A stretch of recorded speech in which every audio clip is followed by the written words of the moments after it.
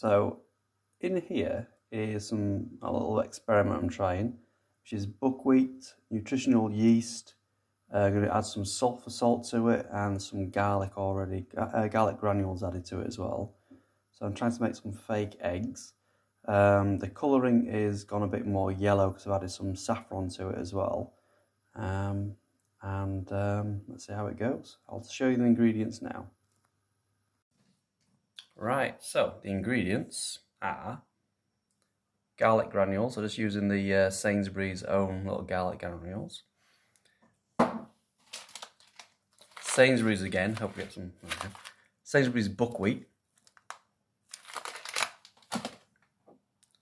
Saffron from Spain, that my grandmother got.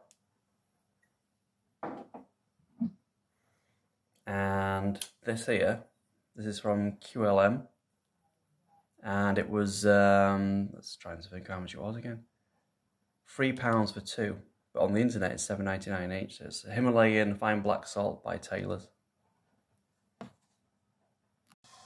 And one last thing as well, which is the Enevita vegan nutritional yeast flakes.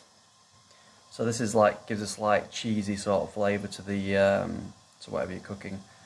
I can use it in pasta. I'm trying it here with the buckwheat. See if it brings out a bit more cheesy flavour as well with the Himalayan salt as well added to it.